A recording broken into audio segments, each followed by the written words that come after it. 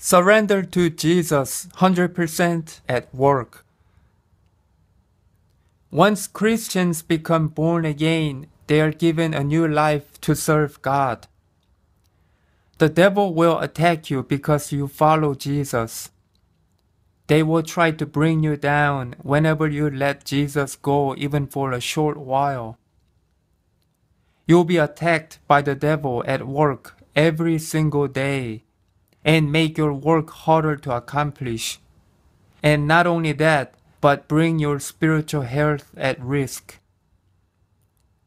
The demons don't bother messing with the people that are not born again, as they are living in dark life, serving the Satan's kingdom, knowingly or unknowingly. Born-again Christians will have a hard time at work in many levels, and it will make them go crazy or go mentally insane.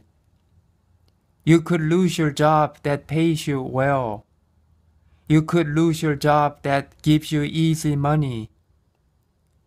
You could be forced to work in low-paying job where physical work is required. People may mistreat you and put you in very unfair spot. Everything could go against your preference and make your life very difficult and painful. Your work assignment can become very harsh and unfair, while other people around you have easy time working at their convenience. Or your scan gun at the warehouse could throw out error all day, affecting your work productivity. Or it may quit working on you, so you have to go find another scan gun, and the process repeats over and over. Some rude people may attack you and hurt your feelings. If you get with the manager to give you a different work assignment, or move you to a spot where you think would be easier to work, the worst things could happen to you. The devil will attack you even harder, making the job almost impossible to handle. This is a very common tactic the devil uses every day. It could get so bad that you may blow up in anger and draw even more demons to fail you. Over the years, your soul will get tired and get fed up with it because this pain and suffering will go on and on without stopping. Jesus too is suffering when you go through such pain. He is with you and take part in pain with you together. Jesus says, don't try to use your own will to meet your preference at work, to have it your way that is easy. Don't move to a different assignment. Don't take shortcuts. Don't try to manage it yourself, as the devil will attack you at greater force. Also, don't cheat, even if it may be acceptable for the company or not breaking the company's policy, because it is going against the kingdom of God. The devil will go against you even more if you cheat. Worse things could happen to you later.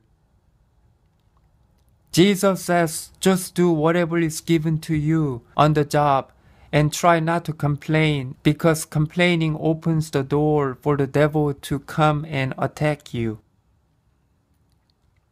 The job assignment may look harsh to you.